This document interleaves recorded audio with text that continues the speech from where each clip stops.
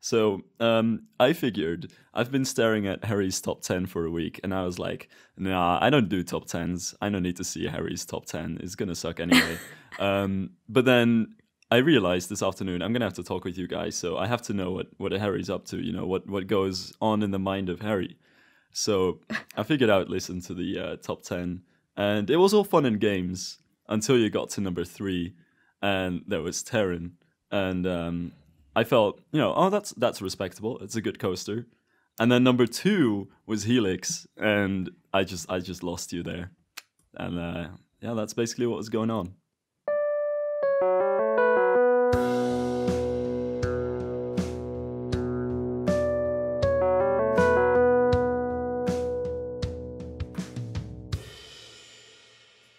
So, yeah, do you want to just like introduce yourself? Like, who are you? Right. Okay, yeah, sure. So, okay. I just got to give a quick disclaimer. I really suck at these things. I think Harry knows by now. So, I'm Sylv.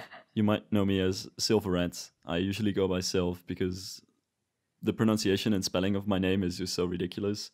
So, just call me Sylv. And I make videos of creative games like Planet Coaster and City Skylines and stuff like that. And that's how I sort of rolled into the roller coaster enthusiast community as well, which is actually quite interesting because it wasn't really always my thing. I used to be really afraid of roller coasters until 2 years ago. And then Same. I decided to get over my fear. And in the past 2 years, I've I've got over 100 credits, and I've just been trying to get into things as much as possible.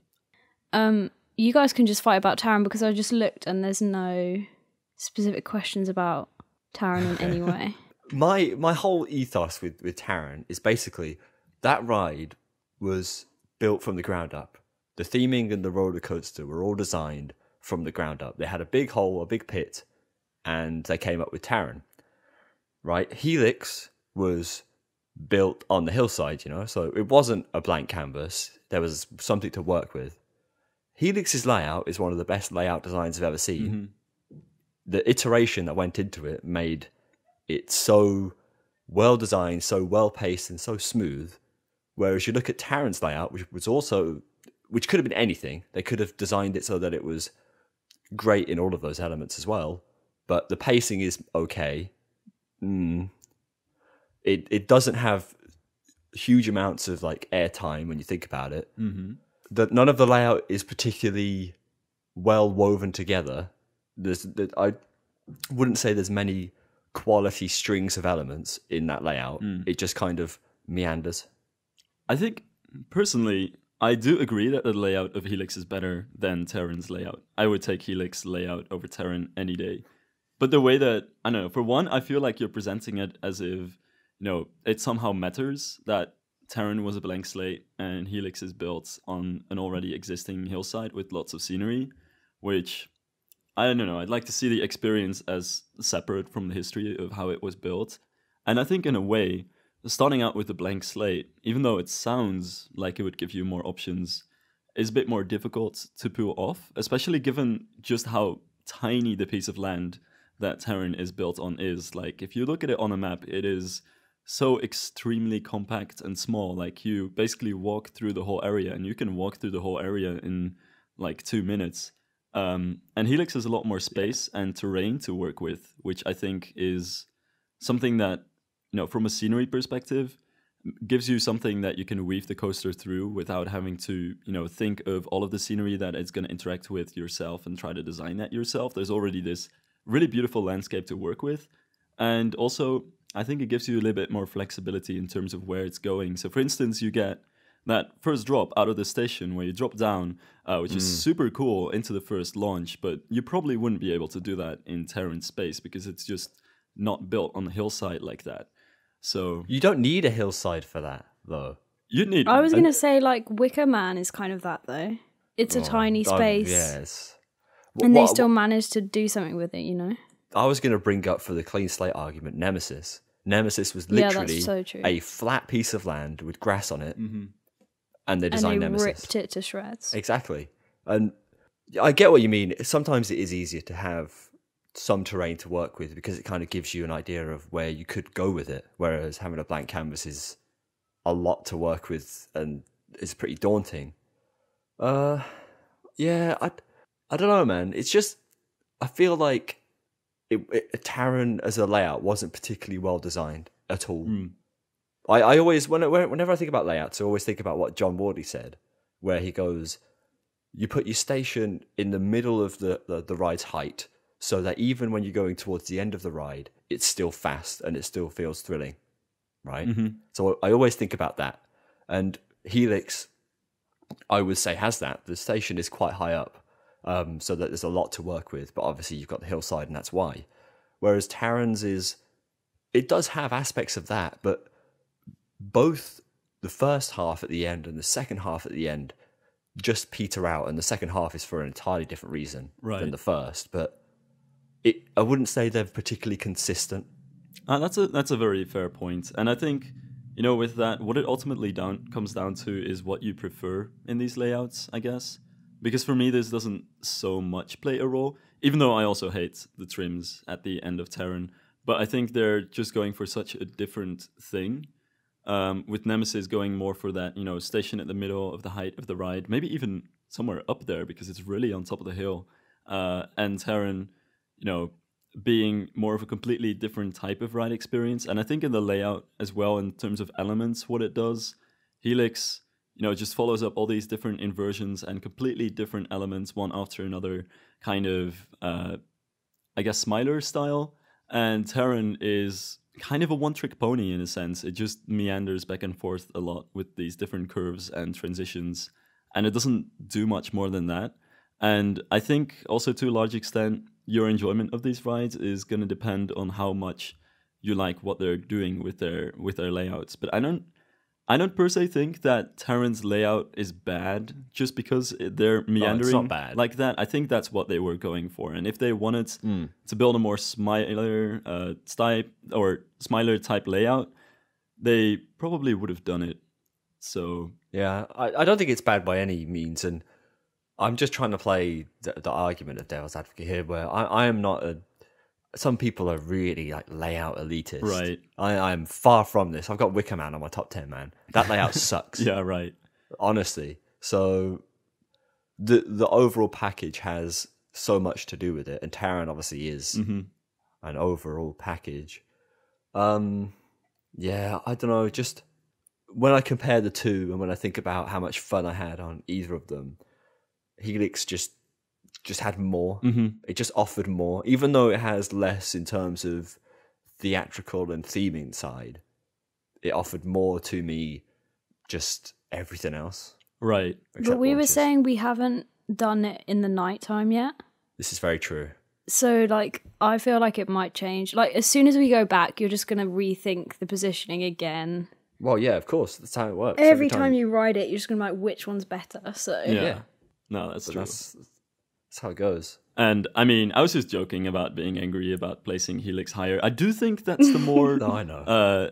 I don't know. That's the sort of hot take, right, in the coaster community. Most people, I think, would rate Terran higher, or at least there's a very large proportion of people who are like absolutely insane about defending Terran against every opinion that's negative about it. So, I mean, in the end, I don't really feel too strongly either way. I think Helix's layout is better and Terran's scenery is better. And for me, the scenery just counts a lot. And I think also for me, I'm quite a launch person. I really like launched coasters, especially. So for that reason, Terran comes on top of Helix as well. If Helix had the same kind of launches as Terran, I do think it would have topped it for me. But the launches on Helix are just like, you know, driving a car on the highway, pretty much. Yeah, they're non-existent, but I feel like they don't need to exist. Right. I do kind of miss it at all. So that's also part of my thought. Like whenever you hit actually, Terran's second launch is my favorite launch that I've ever been on, which is a bit of a hot take in itself because I've been on Dododompa, which is objectively the strongest launch in the world. Yeah, but apparently it's just not very good overall. That whole ride, yeah, just the whole ride kind of sucks. But even just the launch itself of Terran, I sort of prefer because it's because it's placed in this context of the whole scenery around it and in the ride. Yeah. And I think that's also a thing. People sometimes make the argument of, sometimes you need to take the layout out of the context that it's in and just judge it on its own merit. Yeah, I agree. I don't think you can do that. And with Terran, I think the layout was designed in part in such a way to work with the scenery, to have this sort of interaction with the rockwork, etc. And that's what makes, that second launch so great for me. So, speaking of launches, have you done Novgorod? Yeah, I have. And God damn it, that launch is amazing. It feels like being punched in the chest. Yeah, it's insane. I think, isn't that objectively, like, statistically speaking, one of the strongest launches in Europe? Yeah. Yeah, it is. Yeah, it's an underrated ride in general, I think. Not many people talk about it, and it's a bit short, but it's amazing. Hansa Park is underrated, just generally. Yeah, I agree. Yeah. So when I was there, I did Heide Park and Hansa Park sort of in a one combined holiday, and I actually much preferred Hansa Park over Heide Park. Oh yeah, definitely. There's a nice feel when you have, I don't know, Hansa Park is a park that when you go through it, you realise that they care, and everything about it kind of screams that they're really trying their best. Yeah, right. And you could even see that in the developments they're making now, where Highlander, their new drop tower, is retheming a whole area with 2 coasters being entirely rethemed. Because those 2 rides, Nessie had like a crappy old station, a kind of metallic platform station that just you have for traveling rides, and now it's being given a proper station, and you can see that kind of improvement park wide, and it's just a nice feel. It feels, I don't know. No, I can totally see that. It feels like a family park that's sort of grown into what it is now over time. And some people see this as a downside when you've got certain areas that are clearly much newer and much more well themed than others. And I think you do get that in Hansa Park. But for me, it's also just a nice way to see how the park has grown over time, and I really like that sort of charming aspect of it. Whereas Heide Park is clearly a big commercial resort owned by Merlin, and that just in itself takes some of the charm away. Nothing against Merlin per se, but I don't know. I feel like they're losing. I don't think Heide Park's bad in any world at all. Right. I don't know. It was difficult. I visited Heide Park when it was raining and grey skies, whereas when we got to Hansa Park, it was blue skies, really sunny. So even that just makes a difference in terms of the kind of day you have. Yeah, that's totally true, and I think that sort of relates to what you've been saying about your top 10 as well. Everything just depends on the context in which you visit a park, in which you visit a coaster, what you rate it like. But for me, Heide Park is a park with so many decent rides. It has so many roller coasters which are all okay, but no roller coasters which are stunning. And even though Hansa has less, Novgorod and Kärnan alone for me made it better. Yeah. Well, this is it. If you visit Heide Park without Colossus, then that's true. Then you don't really have any standout ride. But the same could be said about Gardaland, where there's no particularly fantastic coaster. But Gardaland is a beautiful park, and it's a lovely place to be. Very different to Heide Park. Gardaland feels much more... Yeah, it just has more of a charm to it. Again, it feels more like they care about it and that it has been developed over time. Right. Has it, though? Has it always been part of Merlin? Because I've never been there. Since 2007 or 8 or 6, around that region. Right. Yeah. So, but this is it. Even, I don't know how other park chains work, but Merlin parks, they're operated by the park, It's not Merlin has an overreaching hand about how every single park does stuff. Each park operates independently. Right. So Heide Parks make different decisions. Thought Parks make different decisions, bad ones. No, that's a joke.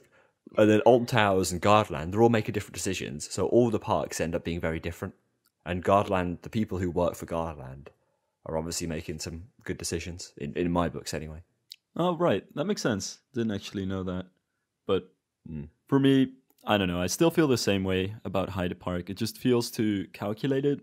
It feels Yeah, quite it does. generic. Like it's just trying to hit every beat that a theme park needs, but it doesn't really, strive for anything beyond that. It just does what a theme park does, and it does it all right, but it's nothing out of the ordinary. No, Except I agree. Colossus, maybe, which, yeah, I missed because it was closed at the time of my visit. same. Sad times, eh? So we have this question that everybody answers at the start of the pod. So if you had free reign to create any coaster type with any theme, what would it be? Oh, wow. Well, On the spot. Yeah, this is like our big question for the start. yeah, right. So I actually haven't thought about this at all. So, you know what would be super cool?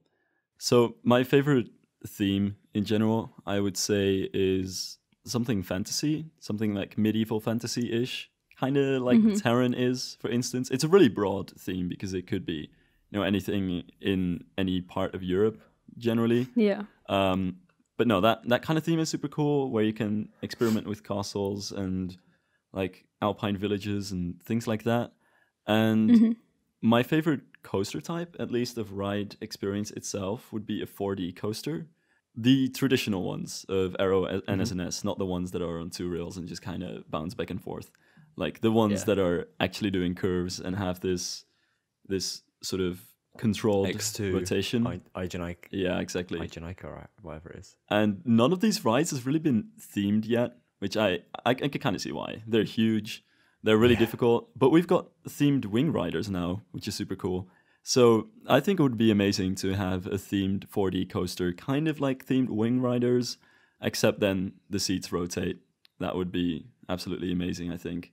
That's quite unique. Yeah. Are you a story-driven guy? Do you like to have stories behind rides? Are you not too bothered? Like, would there be some overarching story to this roller coaster, or would it just be medieval set?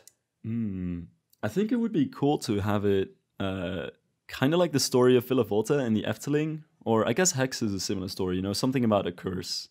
Or Canon even, because I really like horror themed theme park rides, and they're way too few and far between. And I think it's a really cool medium for making scary stuff, because not only are you scared by the ride experience itself, but there's always this whole feeling of dread and jump scares and stuff like that. So I think that would work really well. I think in the UK we have like quite a few horror I was just going to say, how many Milan parks have you been to with your horror theme rides? I mean, just Hyde Park.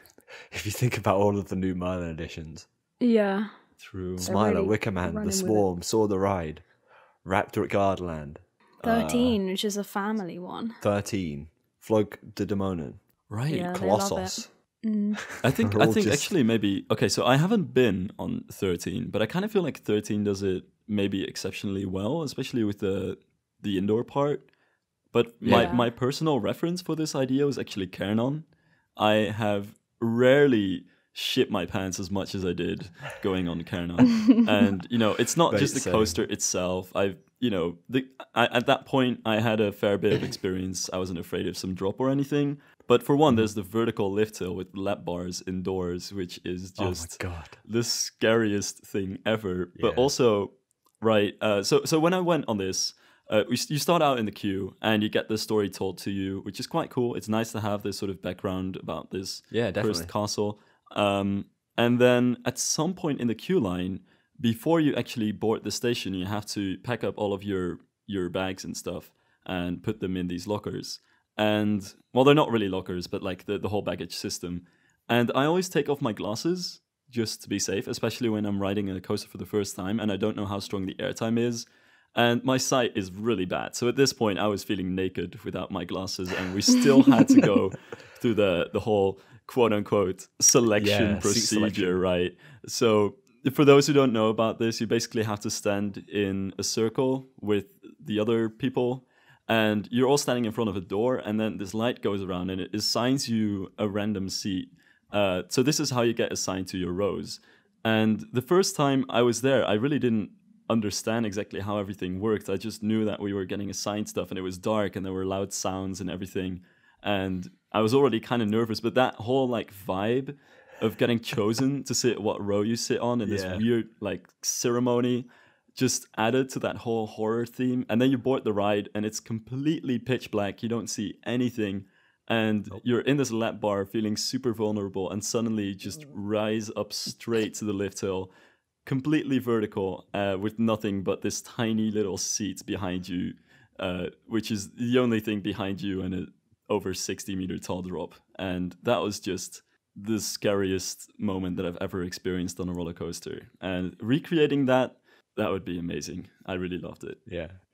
I had a similar experience when I first rode Kanon. I, like every enthusiast, tried to leave as much space between me and the restraint. And I hadn't experienced any Gerst lap bars yet, or many lap bars, to be fair. So we go, 90 degrees straight up, and I could put the back of my head over the back of the headrest. Oh, God. And it was just too much. I physically pulled the lap bar down because I was just too scared. It was ridiculous. It was absolutely ridiculous. But you are right. The whole ceremony really builds it up. Even the pre-show that is storing the loose articles. It's so weird how it's all done, but it's a lovely ride. Everything about it. Don't get Harry started again. No, it's for Hansa Park to come out with something like that. This family-owned theme park. It's pretty mad. Wow. I guess Zoe's heard this quite a few times already. So many times. So many times. I agree, though. It is amazing. I really love it. Once I go on it, I'm going to be like, okay, you can talk about it as many times as you want. Yep. But until that, just calm down. So what's your home park? So this one's kind of difficult because I moved at the start of this year from the Netherlands to Belgium, and my old answer would have been the Efteling, which was super close to my place. I could, it would be under half an hour by car. So that was really cool. Nice. But by now, the closest park that I'm to is actually Walibi, Belgium. And it doesn't really feel like a home park yet because I haven't been there yet. Yeah. But I definitely want to visit that. And it's right now number one on my bucket list of theme parks to visit. Just because it's 20 minutes by train and there's a train station really close to my home anyway. So gotta go there soon and ride some of their pretty nice rides. So yeah, I guess that's my home park. Yeah. Walibi Belgium's getting a new coaster, right? It's the Hyper, right? Or was there still something before that? Because they've got quite some plans, I think. Yeah, which one's getting what? I don't know. Is it the Hyper? I know that they had over a year ago or something, they unveiled their plans for first Tiki Waka and then something else, and then there was a leak, wasn't there, or something? Right. I think it is the Hyper. I think you are right. I think it is the Intamin Hyper. In that case, that's going to be insane because I remember those pictures and it looks absolutely amazing. And it's also kind of what the park needs, I think, because even though I haven't been there yet, I kind of feel the same way about it that I do with Hyde Park without Colossus. It's got some nice coasters, but it has nothing spectacular that makes you really want to go there. Yeah, it's Intamin Mega Coaster. Right. Oh, that's going to be amazing. So, 2021. So that's... got a while to wait. That's a little bit too long. Yeah, I'll definitely go there this year as well. I mean, it's still worth it. You've got Pulsar, which looks really cool. I'm not a big fan of shuttle coasters, but this one's quite unique. Should be good. And also the I forgot the name of it, but there's Schwarzkopf shuttle loop, which Psych Underground, right? Psyche, yeah, right. And I've never been on a Schwarzkopf shuttle loop coaster, and I love Schwarzkopf, so really want to try that as well. It looks cool, definitely. Yep. Also, there's a bit of Roller Coaster Tycoon 2 nostalgia over there, I guess, since it was one of the parks that you get with Roller Coaster Tycoon 2. Yeah. And I mean, my real introduction to theme parks was playing Roller Coaster Tycoon as a kid. And, what I had with Walibi Holland and Six Flags Magic Mountain, it's just really cool to walk around in these parks that you've looked at so many times in a video game before. So yeah, that's definitely going to be part of what hopefully makes it a nice park to visit as well. What was the first roller coaster you ever went on? Oh my God. I really don't remember. That's fair enough. It's a hard one. Yeah, right. So basically, when I was really young, I would ride some coasters, and I remember, not handling them too well, but still, I rode all of the kiddie coasters.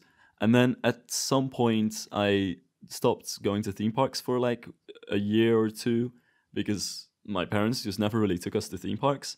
And in that time, I just became scared of it. Like, I didn't really know what the experience felt like anymore, and I didn't want to try it anymore. So I've only written some kiddie coasters in that time. I think the first coaster that I've written is probably in a Dutch park called Drievliet. Yeah, probably. And it's probably Twistrix, which is the coaster really close to the entrance there. It's this really weird max spinning coaster with large spinning trains. And even though it's just a few meters tall, it's really small. It spins like crazy. Actually, I want to go back there and ride that coaster again, just because it's so weird and I haven't been there in so long. But yeah, that's probably my first coaster and one of my last as well, before I didn't ride coasters until I was like 20. And even in that time, I was afraid of kiddie coasters. Like, here I was, this adult person who didn't even dare to ride kiddie coasters. So it really pretty much ended with kiddie coasters there for a while. I was the same. I didn't ride anything until I met Harry, and then he forced me. Oh, wow. Well, it's because you'd ridden all the terrible rides. Yeah. That's where I went wrong. I went on like the worst ones. Zoe's The ones view that of I roller hate now coasters. still. Yeah, Zoe's view of roller coasters was Colossus at Thorpe Park, and only Colossus. Oh. Which is not And a good one flying to start fish, with. mate. Come on. Well, yeah, but that's fine. Right. I mean, then again, you guys are from Britain, not exactly well known for having amazing coasters. Yeah. Well, no. But the thing is with me hold is on. like, I don't like rough coasters, and that's like the roughest coaster ever. Right. Yeah, you got to think the UK has 5 B&Ms, and each of them are pretty smooth. If I'd have At the gone end on of the day. a different ride and it had been smooth, then I probably would have thought, okay, maybe they're like This is it. different. If you would have started with something like Nemesis Inferno, Which I never would have because I didn't want my feet to dangle. well, there you go. So, but anyway. Yeah, I think that makes sense. I mean, okay, so England isn't just terrible coasters, but as when you were doing your top 10, between the lines, I could feel some shade toward Britain just because, you said that before you went out of the country to try different coasters abroad, you hadn't really experienced any airtime. So you went on Silver Star, get some floater airtime, and it's a mind-boggling experience. And you go on Woden. You've never been on a modern wooden coaster like that, and it's a mind-blowing experience. Kind of in that sense, I guess. There's not a lot that you can sort of like ease people into roller coasters with. And if you look at, for instance, parks like the Efteling, I think there are really good like family coasters and rides that are good to start off with and get going. Yeah, I think the UK kind of the collection of rides we have isn't very broad, or at least it wasn't. I mean, Icon and Wicker Man have helped to kind of expand that. Oh, definitely, yeah. I mean, I think those two, along with Nemesis, are probably some of the best. Well, and the Smiler, but even that is kind of a recent addition, are probably some of the best coasters in the country. Oh, yeah. No, definitely. Yeah, this is it. The UK's collection of rides is odd. I mean, not to throw any shade at Britain either, but I guess it's especially in like before a few years ago, because now you're getting some really good rides like Icon and everything else that's been built in recent years in Alton Towers especially. But also, if you were in England, or I should say the UK, I'm sorry, I should start mixing terms. If you were in the UK like 10 years ago, I wouldn't really know any good coasters to get into roller coasters really. Yeah. So I guess that's probably part of it. And for me, I guess I moved to the example of the Efteling because the Efteling doesn't really have any particularly amazing or thrilling coasters. In fact, I think they're all quite boring, and the park really needs to step their game up, but they don't seem to want to do that. But they do have a nice selection of rides with which the family can enjoy, and which you can sort of get into roller coasters with. And actually, for me, that's where I actually got over my fear of roller coasters. So a little bit before I visited the Efteling, I went to a fairground, tried like a stupid wild mouse, and figured, all right, it's not so bad. Maybe I can try all the roller coasters in the Efteling, kind of, starting off with the least intense and moving to Baron 1898. And I really didn't expect that I would dare to do Baron 1898 at the start of that day. Like, I was looking at it and like, God, that's way too tall. I'm never doing that. But they just have so many family rides that sort of ease you and gradually ramp up the intensity while they're all pretty smooth and enjoyable and all nicely themed as well. So, you want to ride them to also not miss out on any of the theming and storytelling. That I got there eventually, and at the end of the day, I managed to pull myself together and ride Baron 1898, and then I was addicted, basically, I guess. What year was this that you overcame your fear? Right, I think this was 2017, or it could be 2016 as well. I'm not sure exactly anymore. Yeah, 2016 actually. That's like not even that long ago. No. Yep. Crazy. It's also weird because I sort of got I sort of became known in the coaster community, I guess, through Planet Coaster. And at that time, I was already making videos. And this whole time, I was building roller coasters and theme parks. And in real life, I was actually too afraid to ride any of them. That's such a weird way to get into them. Yep. Because normally you get into them because you love them already. Right. Weird. But you did it the opposite way around. Yeah. It's good though. I mean, I'm glad that the community has sort of forced me to get over it, because when you're surrounded by people who are all hyping up this thing and who want to make you finally ride roller coasters, that is a good motivation to get over your fear. Yeah.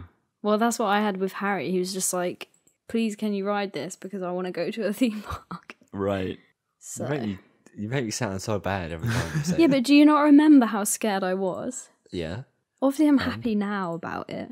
You but did it? It was hard times. So what did we go on first? I can't remember. What was the strategy? Did you have like a plan? Like, oh, we should go here because, it's a good start. We would have been at Thorpe Park, right? Yeah, it was definitely Thorpe Park. And I don't know. It probably would have been like... Had I ridden Swarm before all of this?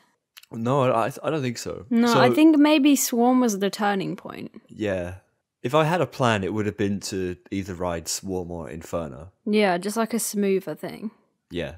Probably the Swarm, because it's a bit more relaxing. Yeah. It's intimidating, but then the way it looks, I think. Yeah, it is intimidating. But you just gotta... Once you do it once, though, it doesn't seem as intimidating. Yeah. Yeah, that's true. I don't know how we did it. That's so annoying that we can't remember. Yeah. Do you remember when you made me go on Stealth? Yeah.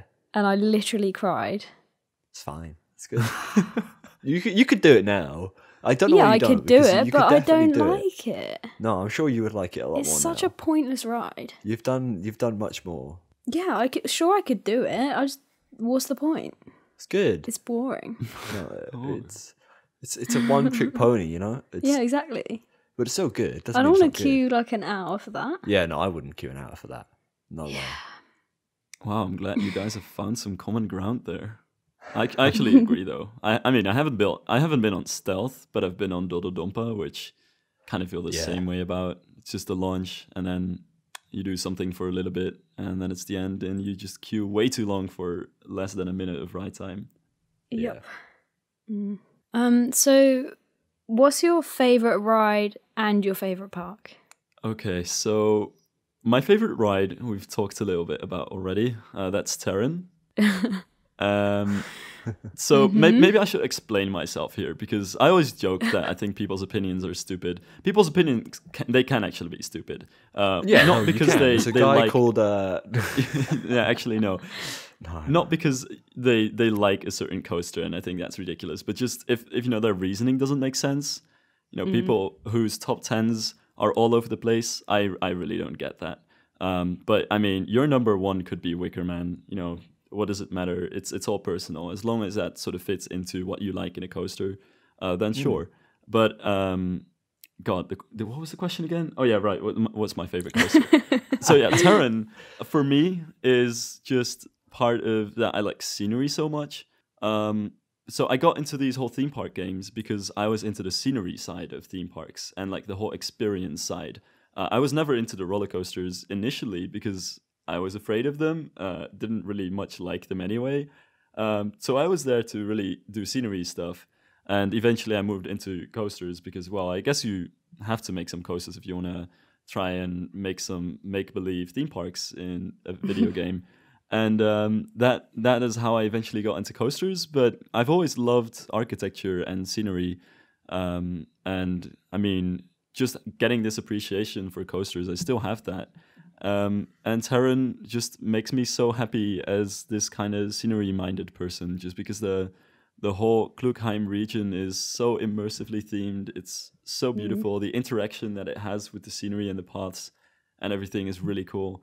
So yeah, the layout itself isn't that good, but just the way that it moves through that whole landscape, it's just the most fun ride that I've had. And like Harry said, I think that's the best way to put it. I don't like to, have any outlandish way of like statistically measuring how much I like a ride based on how much I value airtime or anything like that. The most important thing is just how much fun do I have riding that coaster. Totally. And for me, I always like to do the sort of thought experiment, like if I could be teleported right now to any coaster in the world and ride it and be teleported back to my current position, where would I want to go? And that would probably still just be Terran for me. Just the whole experience with all the scenery and everything is just so good. It even smells good. God damn. You've got like this little stall selling these Alpine Flammkuchen, which is so delicious. You fly through these buildings and you just get a whiff of cheese and bacon. It's amazing. I love it. So wow. That is your thought experiment is a good one though. I do like that. That's a good it's more like a way of feeling. thinking about it. It's like a gut feeling Yeah. of how good the ride was. yeah, right. Based on that, Zoe, would you still say Helix? Yeah. Yeah. Helix is so good. But I hate saying that because it's like, yeah, Helix is great, but then we haven't been back to Phantasialand yet.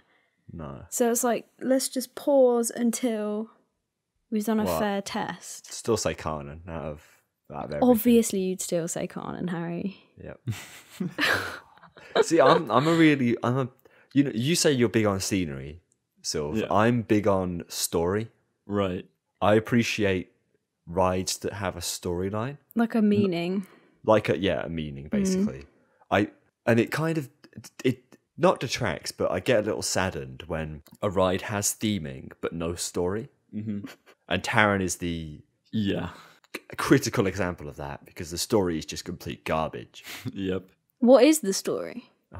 There's actually a story. Yeah. It just, Wow. I've heard so many people come up with different ways of explaining it. It's something like it's a village, right? And Taron is some sort of method of transporting energy, and Rake is some sort of time machine. Yeah. Okay.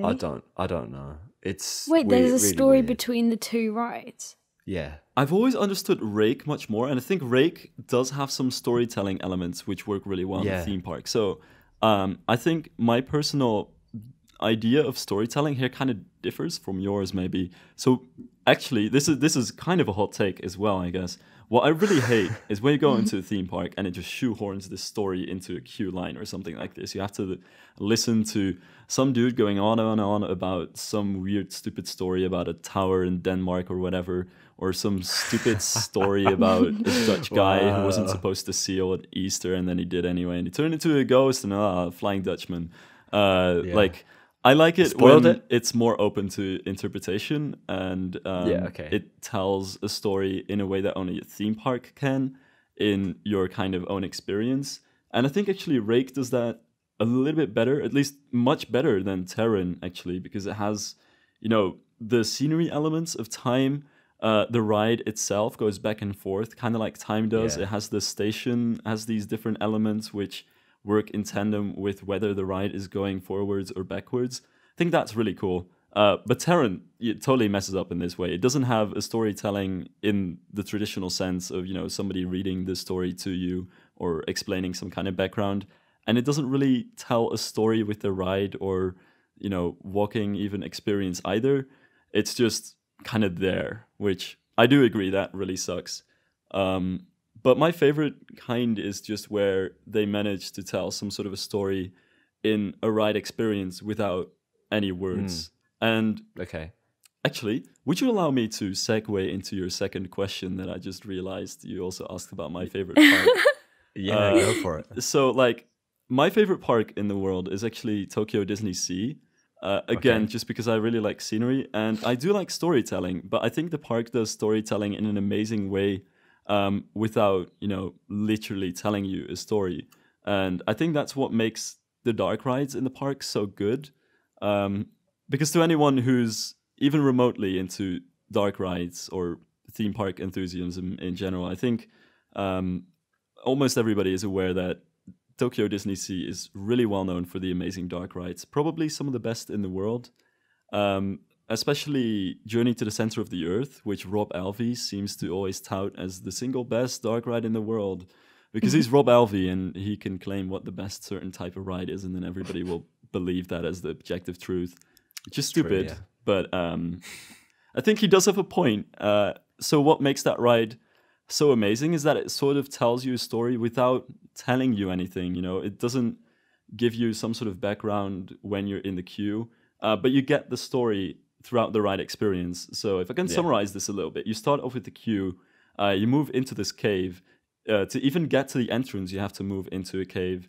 The queue line sort of wiggles around this inner cave area with all kinds of weird instruments. Eventually, you have to move into elevators, which supposedly bring you down all the way somewhere. I mean, they never really explain it, but you're clearly going down very deep because you can feel these elevators moving and they make it look as if you're, going down deep into the Earth's crust. You really don't actually. They're just moving simulators Obviously and you not. stay on the same floor. But it's really well done. Thank It's super God. well disguised. So after that, you Yeah. move into the station and everything looks as though you're, deep underground. So you kind of get the story like, oh, we're going on some sort of underground expedition. You move into these crazy cars, and even the trek itself after that, it goes down more and more, and you sort of have these tight corners where you keep going lower and lower, and the scenery gets crazier and crazier all the time until you get to this room where there's like lava and fire everywhere and like a big monster, which is the most amazing animatronic which I've ever seen. And, it doesn't explicitly tell you a story, but you kind of get what's happening and you know what's going on. And then you finally launch out of that. You go up this really, really large hill. So you get that you're launching out of this whole area. And finally, you see the park for a split second as you drop out of the mountain into this like open area. And you're back on the planet's surface again. And it's super cool how it sort of tells this story without saying anything. And I think that's the way in which theme parks are, best served at telling a story, because a literal narrative, you can do that in a book or a TV show or something like that as well. But an experience like this is unique to theme parks, and that's why I think it's so cool. I think the reason why it's so good is because it's like not telling you a story. You're like physically in the story. Right. If that makes sense. Like you're like an explorer, whatever, you're like in the story. You're like the main character. Mm-hmm. So they don't have to tell you the story because you're just living it. Yeah. Yeah, I definitely think so. And I guess it leaves some things open to interpretation because, it never really tells you why you're there. What I like about the park also is that it is like other Disney films based on existing properties, but it's all kind of based on B movies and lesser known stuff. I mean, the part of the population that's watched the original Journey to the Center of the Earth is pretty small. So most people won't know anything about this. But you get what's generally going on, and the rest of the details you sort of get to fill in your mind, which is really cool. So I like that about it. I don't think it's the best dark ride in the world, though. I think that's a bit of a hard title to give to any certain ride, but it's really, really good. Yeah, we need to get to that park ASAP. There's many ASAP. places we need to go. I mean, I do think it's the best park. Oh yeah, actually that was the question, huh? What's the best park? Yeah. I've only talked about one ride. So You said it, yeah. the park has so many rides that I could tell you so much about. But I mean, what I really like about it is just that it's good in so many different ways. The scenery is the best I've ever seen. It's super immersive. It's unique. it doesn't have the same sort of commercial ring to it that other Disney parks have. For one, I guess because it hasn't been designed in the same idea and by the same people as other Disney parks. It was just some Japanese companies going up to Disney and asking them if they could build their own Disney park. So that gives it from a bit of a different perspective as well. Yeah. But also, it's just, even scenery aside, the food in the park is really good, which theme park food is too often just chips and something else. And the employees are amazing. There are so many shows. There are just people walking around in the park randomly and doing all of these little performances everywhere. There's lots of musicians going around and doing some acts. It's the atmosphere that even the people themselves bring into the park, and this is I guess something that you can't just easily recreate anywhere else, because the Japanese people, they are just into this. They are so into this. They go there with all of their Disney merch. I've seen many people, many groups of friends even, you know, all dressing in the same clothes. You see couples which all have matching style clothes, and everybody just goes along with everything, which is really cool and really helps to be immersed into the theme park. So yeah, just everything from the scenery to the food to the atmosphere to the rides themselves, which are absolutely phenomenal. That's what makes it my favorite theme park. So jealous. Yeah, I don't know how you can really add much to that. I've just been gushing about the park. I do have to say, especially more recently, I've sort of come to turn around about one ride in particular, which is called Sinbad's Storybook Voyage, something like that. In any case, I always call it Sinbad because the real name is a bit too long to remember. But that ride is just so charming, and I didn't expect to like it at first, but it's really grown over me over time. Again, because it tells a story without really using any words per se. It does have a song that's Japanese, which I didn't understand much of. But even regardless of that, the whole story that goes on in the ride, you can tell without any words what's going on. And it's just such a charming and beautiful little ride with an amazing soundtrack to boot, that it's just become my favorite dark ride, at least at the moment. Should we move on to the Twitter questions, Harry? Because, yeah. I mean, first of all, we had a number of questions concerning This is your fault, Zoe, by the the way. pizza. This is your fault. Okay. Things like, why did you steal the pizza?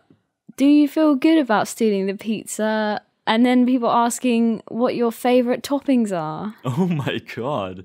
I mean, they really took it to a new level. So I can't remember what happened with this pizza. We didn't steal it. That was me trying to get people to click on the video.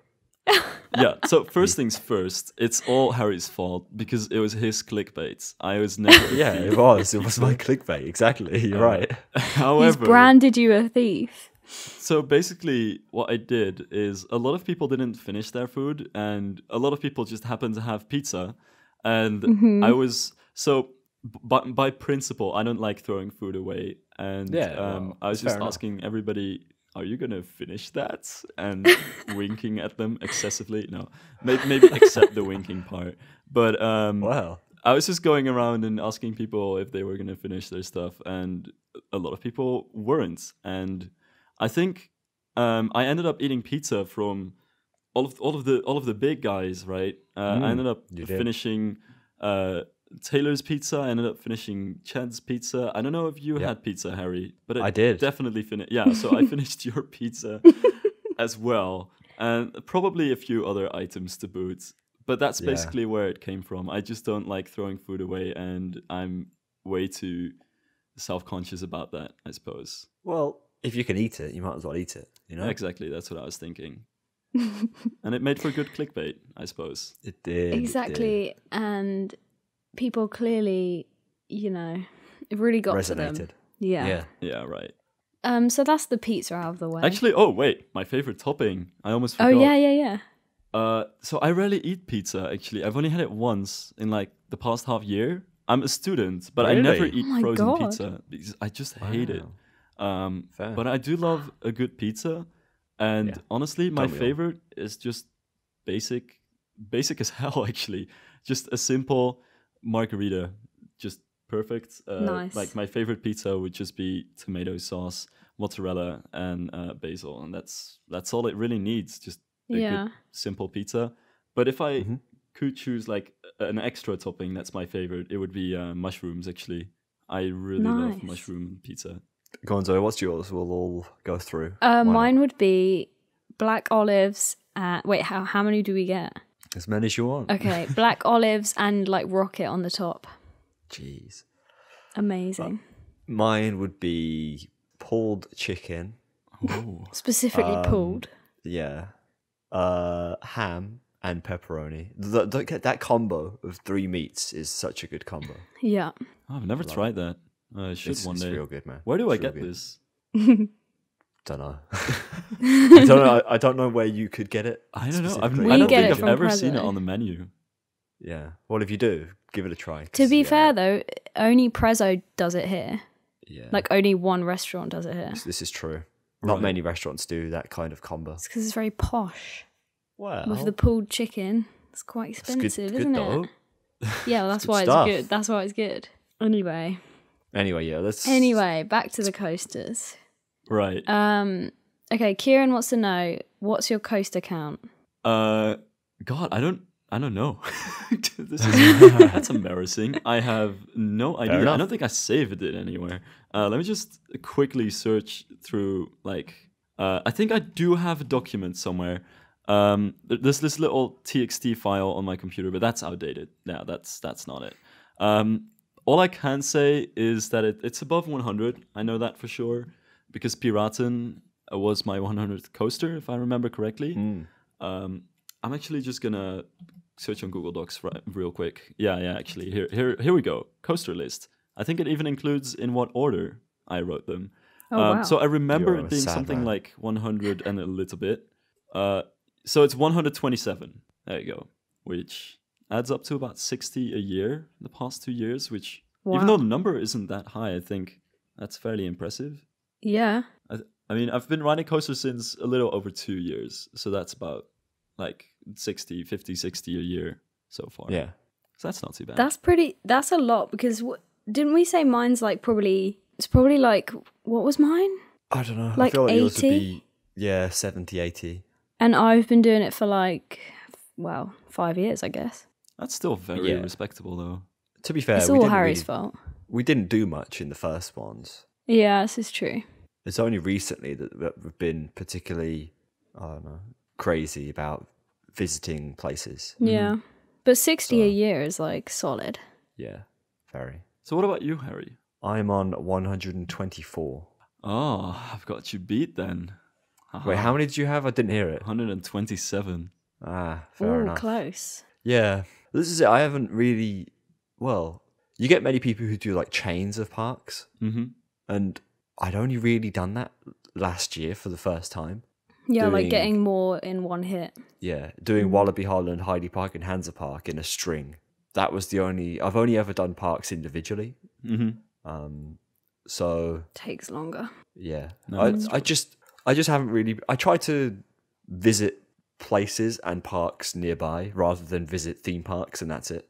If you see what I mean. totally agree with this, actually. Honestly, I can hardly understand people who go to completely new different countries and only visit theme parks. Same. And I'm not judging them. I can totally see if that's like what you're just most interested in.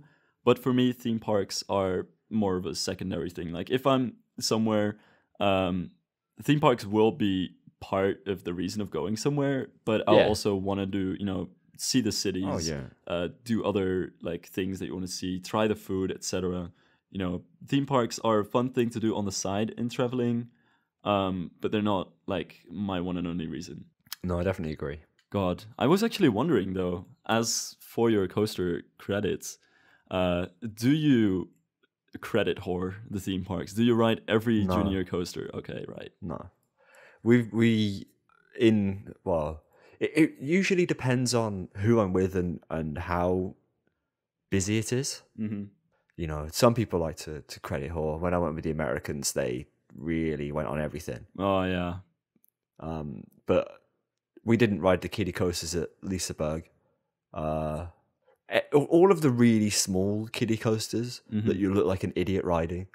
I Same. just don't. I just kind of stay away from. But also, it's like, what would you rather do? Ride that or go on Helix again? Yeah, exactly. Yeah. This is You it. know, and you've only got so much time, so. Yeah.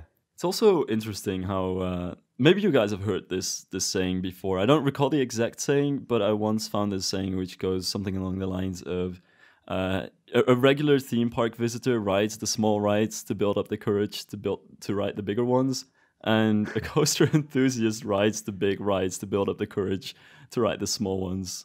Just because they need to get the big ones out of the way, and then it's like, all right, time to credit hoard the kiddie coasters, and then you have to embarrass yourself as a grown man on a train full of kids. It is hard going on a kids ride.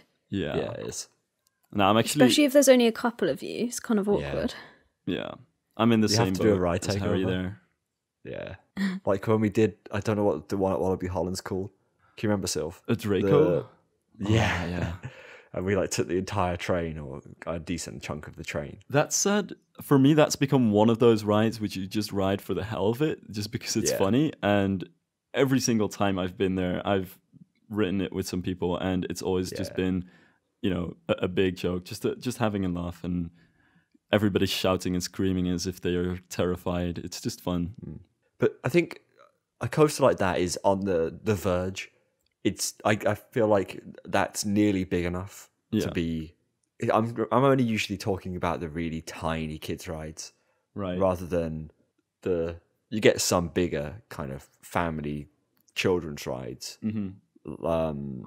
like Midgard at Hansa Park. Yeah. I would ride that just normally. Yeah, it's actually, it's that's actually a decent. nice ride. I like it. Yeah, exactly. And then you've got stuff like Wild Mouses, Oh, yeah. which again, they're big enough to be just ride them anyway kind of things. Yep. It also So- depends on the theme, though, because if it's like a kid's theme, like a show or something, that's so awkward to ride because like literally hundreds of kids would be queuing up for it. Like, oh, let's go on the like Octonauts ride, and then Well, you're this is just it. there trying to ride it.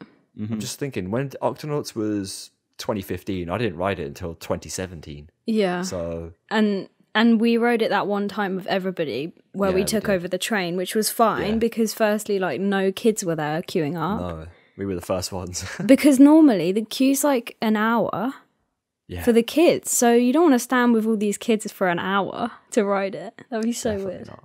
Yeah. Okay, let's keep moving on. Somebody called Jonan Smith or something says, what are your top 5 coasters? Now, I don't know if you have a top 5. I mean, I have a top 10, which top 5 is Okay. a bit of a lesser... You do have a top 10. Yeah, I do, actually. Let's hear it. Oh, Top 10 to first. Right. So I was actually about to say, let's hear yours first, Harry, but then I realized that's been posted on the Coasterball channel, so... This is true. Just If you want to know my plug, top plug, 10, plug. yeah, But yeah, my top 10, just hold up. I need to open this real quick. I do keep it. I don't like religiously follow it because I don't really like the idea of ranking them too much. But it's nice to have it as a Yeah. conversation piece, I think, and to Well, remember this is what you it. really like. this is what I did mine for. I can't remember it off the top of my head, but I just wanted to have it Right. there. Now, every time someone asks you what's your top 10, just send them the link. Well, yeah, this is it. Actually, And I that's did a have genius idea. I did have someone say that they were exactly the same, or they can't remember it, and It's they have hard to to remember check. 10 in an Well, order, yeah. though. Sometimes you just don't care.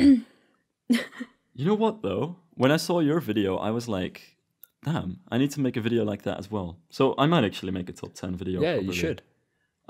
But for now, I guess I should just give it really quick with some basic details. All right, so my number 10 is Lech Coaster in Fair. Poland, which is a really underrated coaster. Not Looks too it. many people have written this, but it's a new generation Vekoma. Super smooth, a really nice theming. It goes through the station with this like 0G element. It's really nice. I grade out on that every single time I rode it. It's intense as heck, and just altogether really nice coaster. I love it, and I want to see more new gen Vekomas, especially Yeah. in places where more people will be able to ride them and realize just how amazing they are. So number 9 is Goliath which has been slowly but surely moving down my top 10 list over the years. And I feel like in a few years, it's going to be all the way at the bottom of my total list. I've been enjoying this coaster less and less over time, realizing in part what you talked about, Harry, just the whole middle section with the helixes kind of destroys the pacing of it. Yeah, it does. But it still has some amazing airtime moments. Like it has, which is why amazing it makes a 10. airtime. Yeah. Yeah, exactly. So that's a deserved number 9. I don't want to, throw too much shade on the Goliath. It's still a really enjoyable coaster. Yeah, it really is. So number 8 is Flying Dinosaur in what is that again? It's in Osaka. It's in Universal Studios, Japan. Yeah, it's probably the best B&M flying coaster in the world. The only other one that I've written is Tatsu, which I thought was way less good. But it's not quite as intense. Flying Dinosaur, yeah, is just it's got that same element that Skyscraper has, or Starry Skyscraper, that one weird flying coaster in China, the one where you start off zero G that carries on. Yeah, the 0G that actually rotates. How much? It's cool. Like 480 degrees. It's no 520. 540. Yeah. 540. Okay, yeah. Thanks. I'm terrible. Okay, so 540 degrees. It's insane. You go into that like upside down. Yeah. And you rotate a full twist and then another half a twist in one element. It's crazy. Really fun. It has a super forceful pretzel loop as well. And the rest of the ride doesn't pull any punches either. It's amazing. And it even has a really nice theming to boot. I also really like the whole Jurassic Park theme. I like the Jurassic Park movie. Just everything about this ride is nice, except the queue line, which regularly goes up to 3 hours, which is a bit unfortunate. So we had to, be there at the opening and run to Flying Dinosaur to get a decent queue. But it was totally worth it. Number 7. This one is going to make Harry mad. Number 7 is Cairn. Yeah. I liked the start of this ride very much. I love the indoor part. The theming and story is amazing. But the rest of the ride for me just doesn't do it as much, especially the lower to the ground sections. I thought it had a little bit too much of a rattle. I didn't like the elements that much. And I think it loses steam after the first element a little bit. Still, an amazing ride though. I can see that. I think it's a polarizing ride. I don't know what it. For me, it's just relentlessness. Right. I really appreciated the low to the ground bits because it really does give you a sense of speed. Mm-hmm. And you kind of get a similar thing on Goliath, where the start of the helixes are low to the ground and fast, but then they get boring very quickly. True. Whereas I feel like Carnan weaves enough not to. So that's a very good point, actually. And no, I can see it. It's respectable. I totally, yeah. Yeah, I should also add. I mean, this is number 7 on 127 rides that I've been on. So I just wanted to list the negatives, but still, there's way more that I love about this ride. I think it's absolutely amazing, and all the praise that Harry gives, it totally deserves. So number 6 is Helix. I guess we've talked enough about this. We have, yeah. What I really like about this ride is actually the exact same as Harry. That one point where you get into the Norwegian loop and then the 0-0 and then that helix to the left. My God. Such a good string. That had me wondering, like, why is this so much more intense than other Mack coasters? Yeah, I know. What is this one doing? It's intense. It throws you around with no care for your well-being whatsoever, and I love it. It's great. Absolutely great. So yeah, amazing coaster. Number 5 is Wildfire in Kolmarden. That's one we haven't talked about yet, but also one of the best coasters in Europe, probably. Yeah. My definitely. first RMC, I think, actually. No, it wasn't. This was my second RMC. The only other one that I've written is Twisted Colossus, but Wildfire just has it beat. The way that it follows the terrain, it does all of these insane elements. It has a great sensation of speed, and there's an outbanked turn somewhere near the start of the ride, which just kind of hangs you above these Swedish forests with a view of the ocean, and it's amazing. It's so good. So it honestly looks it. So yeah, I highly recommend that you visit it one day. Well, hopefully this year, but we'll see. Oh yeah, make your way out there. It's amazing. The rest of the zoo in general, actually, I'm not normally a zoo person, Not because I don't like watching animals, but because I don't really like watching animals in really tight enclosures. But the zoo is really beautiful, and it's more like a wildlife park than an actual zoo. I've heard many people praise the zoo. Yeah, it's amazing. So yeah, I really like that about the rest of the park. So number 4, this is a bit of a controversial decision. I decided to put 2 coasters at number 4 because they are nearly identical. There's Piraten and Kawasemi. Piraten in Denmark and Kawasemi in Japan, in Tobu Zoo.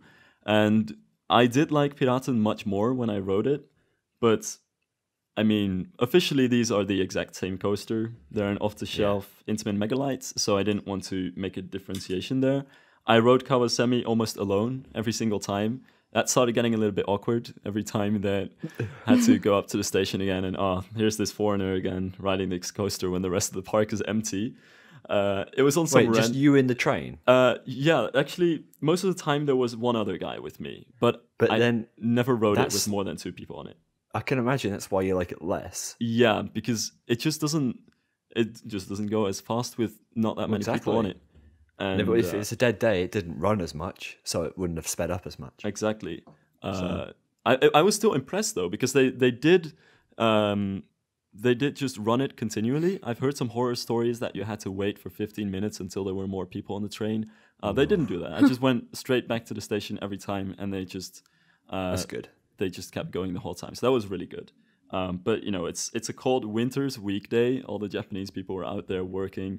Nobody wants to go to a theme park on a day like that, except one foreigner enthusiast like me. So not the best setting. Then again, didn't have any lines. I could pretty much enjoy the ride as if it were my own private coaster. So that was pretty cool. But I rode Piraten in the evening, full train. And it was noticeably faster just because it's a full train and it's later in the day. So, amazing ride, actually. I haven't even talked about the layout. The layout is just, I think, the most perfect coaster layout that you could possibly design. It's not very tall and it doesn't have a lot of space. So, obviously, you could make a better coaster. But given what they had, I don't think you could pull any better layout out of that. The pacing is perfect. It has amazing ejector airtime on every single hill. It's just airtime after airtime after airtime with all these quick curves and transitions in between, and a few twisted airtime hills, which are especially amazing. And it just uses up all of its kinetic energy until the end, and you hit the brake run, and you just want to do another ride. So yeah, ride an Intamin Megalite also. I don't think you've been on one yet, right? No. It's so good. I love it. So number 3. Yeah, okay. I should move quicker through this list. So number 3 is X2, because this is a very controversial one, but I like it. I know a lot of people don't because it's quite rough, but I really like a lot of the people 40 who do. coasters.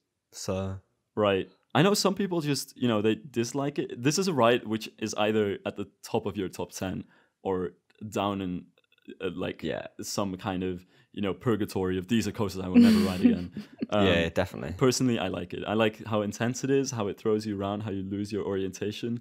But that said, my number 2 is Eijanaika, which is pretty much X2, but bigger and better in every way. I think personally, except the soundtrack. Eijanaika has a really annoying soundtrack, and X2 is a pretty cool one. But Eijanaika is just bigger, it's faster, and the first element on Eijanaika is a 0G roll, where it's a regular hill on X2. And what makes Eijanaika so good, I think it's that element, because it goes through a 0G roll, so you've got an inversion, but then also the seats are flipping. That's so cool. So you just move in ways that you never see coming, and you totally lose track of what's up and what is down. And in the meantime, it also pulls you around with crazy high G forces. So yeah, amazing ride. And yeah, you've probably seen this coming, but my number 1 is Terran for some reasons that we've also talked about. I like it less as a coaster than Eijanaika, but the whole scenery and everything, the smell of bacon and cheese in the morning, that just makes it for me. So yeah, that's it. There we go. Yeah, no, I do think you should make a video about that. It'd be good. Right, I'll try. Although, I guess I've already spoiled it for some of the people who watch this video. But there's a lot more to it if you talk about it and, Just make sure it's not 45 minutes long. I'm gonna go over that. I'm really afraid. We did have a question from Taylor Bybee. Oh. And he said, I would love to hear about some of your experiences in the Japan parks. Any advice for a first-time visitor or any non-theme park must-sees while I'm over there? I think the latter is probably the best one to go. Yeah, right. But it's also one where I can talk for hours about that topic as well.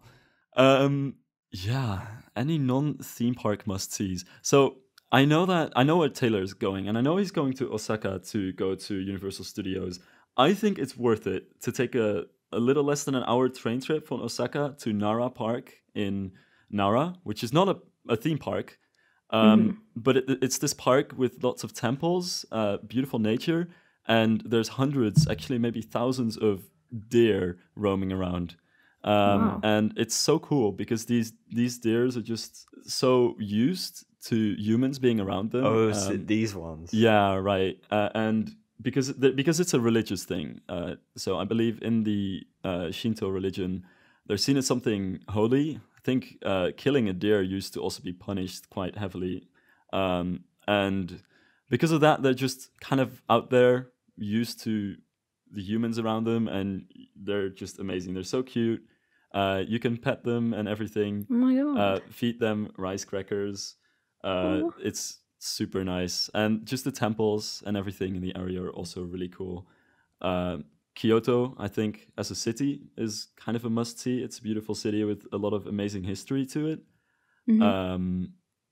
And when you're in Tokyo itself, I think, because they are going to Tokyo Dome City, I believe, to ride Thunder Dolphin. They are, I think. Yeah, right next to Thunder Dolphin, there's a building called the Bunkyo Civic Center, which is an office building. It's just a city hall, so there's just lots of office workers there.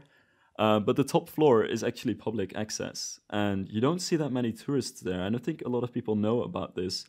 But you can literally just walk into the office, take the elevator to the top floor, and have this amazing view of Tokyo. And contrary to some of the other free observation platforms, or even the paid ones that a lot of tourists end up going to, this one is super quiet, and you can just enjoy the view and see whatever you want to. So I highly recommend checking that building next to Tokyo Dome City. It's quite recognizable, actually. It's the weird looking one with like a semicircular glass floor on top of the building. It's right next to Tokyo Dome City. Cool. So yeah. I want to go to Japan nice. now. Yeah. It's expensive, isn't it, though? Yeah, I It know. is. Everything's expensive. It's very true. Yeah, we had some questions about kind of like Planet Coaster type stuff. So Airtime Moment says Planet Coaster tips, and Lush Velvet Coaster says what keeps you inspired playing Planet Coaster. Right. So first off, I always find it quite hard to give any tips because I don't think there's anything like any secrets that I know about the game that just, help me play it. Yeah. It's just that I've played it for hundreds of hours and just kind of know where everything is and how everything works. I think the best tip that I can give is just sort of about your enjoyment of the game, not to look too much at what other people are doing, and just kind of come up with something that you want to build. Just don't blindly go into the game and try stuff. Just make sure you've got something that you really want to try. Like maybe you want to try building your own Disney park, or maybe you really like Trips Drill and you want to build something like it, which is something that went into my head at some point, for instance. And as long as you have that sort of motivation of some kind of fantasy that you want to fulfill in the game, it's just fun to mess around and build stuff. And I think that's just the most important thing about enjoying it, not to try and get anything out of it, and not to work even to some kind of end product, because that takes a lot of work. But just enjoy it in the moments for what you're doing, and go for something that you really want to try. And I guess for inspiration, something similar goes. I think I take my inspiration out of things that I really like. So one of my parks was inspired by Trips Drill, just because I really like the park. And actually something that I do very often for inspiration is to go on Google Maps and go onto the 3D maps. You can do that on Google Earth as well, I believe, and just walk around theme parks that I really like, because that usually inspires me most on what to do with scenery and park layouts and how in general things should just kind of fit together. That's cool, actually. I never thought of doing that. Yeah, it's super cool. It's been more of a recent thing, but I think most of the major theme parks are now available in 3D on Google Maps. So that's a really good way to check them out. Speaking of your channel, what do you have coming up next? Like, do you have any big things planned or any like theme park trips you want to talk about? I don't really have too much planned, to be honest. For now, I just want to finish the Parkitect campaign, and I also want to finish some of the Planet Coaster projects that I've been doing. And I want to start a new City Skylines project, actually, which is not coaster related, but I haven't done one of those in a while. And I really want to try again to make a Dutch city in City Skylines. That's just something that's been on my mind quite a bit.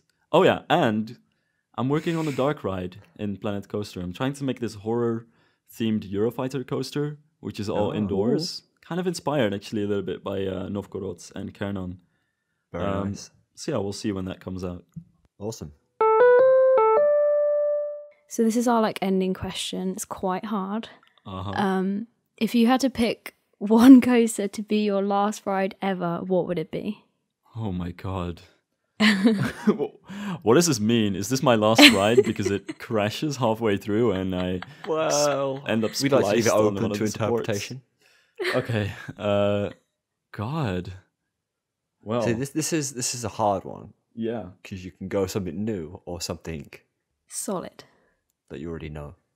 Yeah, that makes sense, actually. Yeah, I think I would like it to be...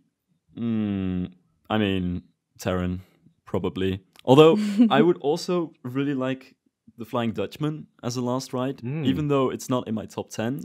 It's one of my favorite coasters, scenery-wise, and the whole story around it and everything is just so nostalgic to me. I really love it. Yeah. And if there was one experience that would go, into the history books as my last ride, and this one ride that I would remember most fondly, I would actually probably take the Flying Dutchman. That's a good answer. It is. What about you guys then? Oh, no one's ever asked us before. Yeah. I don't like being asked questions. What if the guests ask the questions back? Then you get kicked off. Oops. The call ends. Yeah. I don't know. I don't know if I could be brave enough to try something new. Yeah, exactly.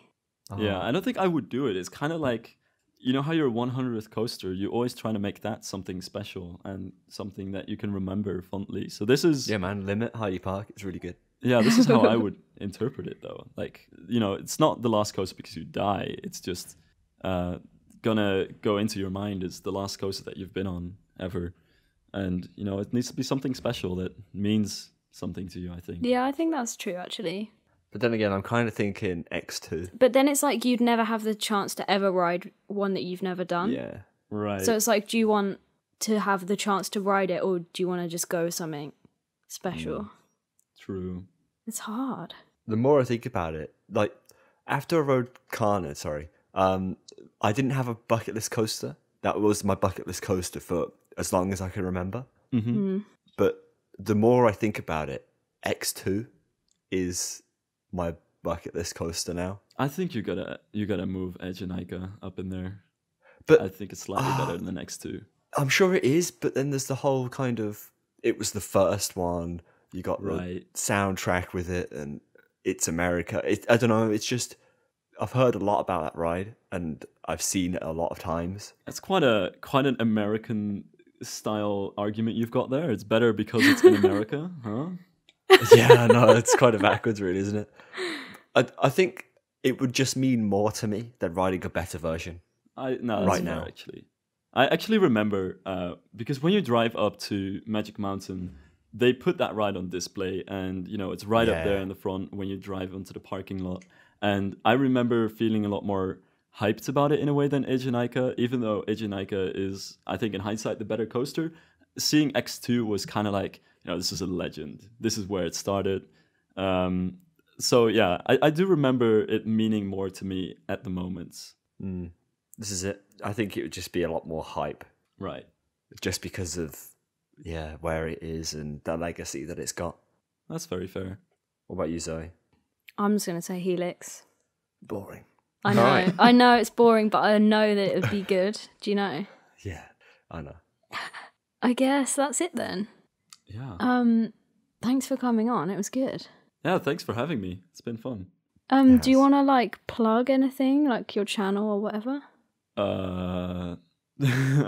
Yeah, sure. If you're, if any of your viewers are into Planet Coaster videos or similar creative sandbox game videos, then by all means go check out my channel. That's pretty much what I do.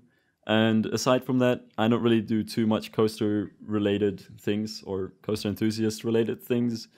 I might do a theme park vlog every now and then, and actually I still have a few on my computer that I should probably get to editing, but whatever. But yeah, just know that I'm not, a roller coaster channel per se. I'm just into it, and it's part of what I kind of do. But I'm a gaming channel in the first place. You're a gamer. I'm a true gamer. As gamers, we must rise up. I guess that's my plug. I don't really plug too well. Yeah, we don't like plugging either. I guess follow us on Twitter. What else we got? YouTube. Instagram, give us another. No. Harry has Instagram. Well, I do. Coasterbot has Instagram. Oh. Which actually we post for the podcast on there. So if you want to see the Instagram for the podcast, go to Coasterbot. Yeah. We're going to tweet today, but obviously this will be coming out in the future. So about the new mini-sodes, but we'll explain that in the actual mini-sode. So that's big news. But other than that... Big news that's already come out. Yeah, big news that you already know about. And yeah, so a couple more iTunes reviews. So thanks for people who did that, because that's really nice. Yeah, so give us a saying that people should leave a review with. That's a good idea. Anything, and we'll leave it like that. Wait, a saying that people should Well, leave I a like to review? say that people should go onto iTunes reviews and say something really dumb. And just something... We have like 3 reviews that just say, this podcast is cool. And, Yeah, and that's exactly. it. Yeah, that's true. You got to get some memes in there. So, go on. What should people leave as their review? 5 stars and say... Subscribe to Theme Park Worldwide on YouTube. Yeah, please do that. Why did we not think of that? I don't know. Oh my god, that's so good. So, 5 stars, iTunes. Subscribe to Theme Park Worldwide on YouTube.